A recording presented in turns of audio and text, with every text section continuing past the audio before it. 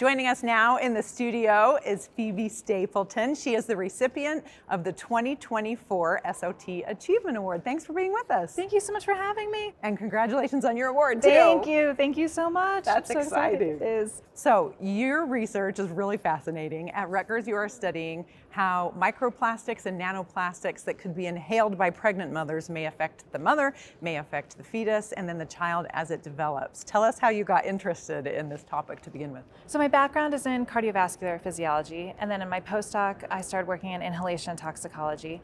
And then we started to ask the question of how something a mother inhales during pregnancy could affect the developing fetus. And notice that in the epidemiology literature for humans, we see an association between air pollution exposure and fetal growth restriction. So I really wanted to understand the mechanisms of how that occurs.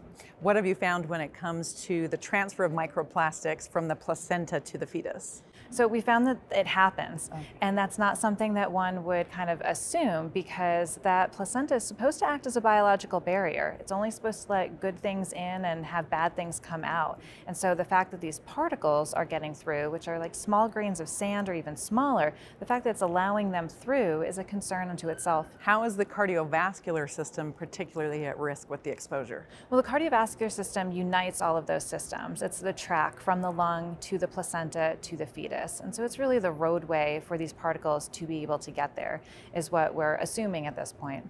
So tell me how you're hoping that your discoveries will shape the future of toxicology. So for the future of toxicology, I guess my hope is that we'll continue to break down silos. Our work looks at cardiovascular toxicology, inhalation, nanotoxicology, reproductive and developmental toxicology. When we're going to continue our work collaborating with neurotoxicologists, those involved in liver toxicology as well. So just to continue to break down those silos or those individual experiments, try to get a better holistic outcome of what these particles are really doing in the maternal fetal system. Well, thank you so much for sharing your insight with us. Thank you so much. And you're in luck, because if you want to find out more about Phoebe's research, she is presenting on Tuesday evening in Grand Ballroom F.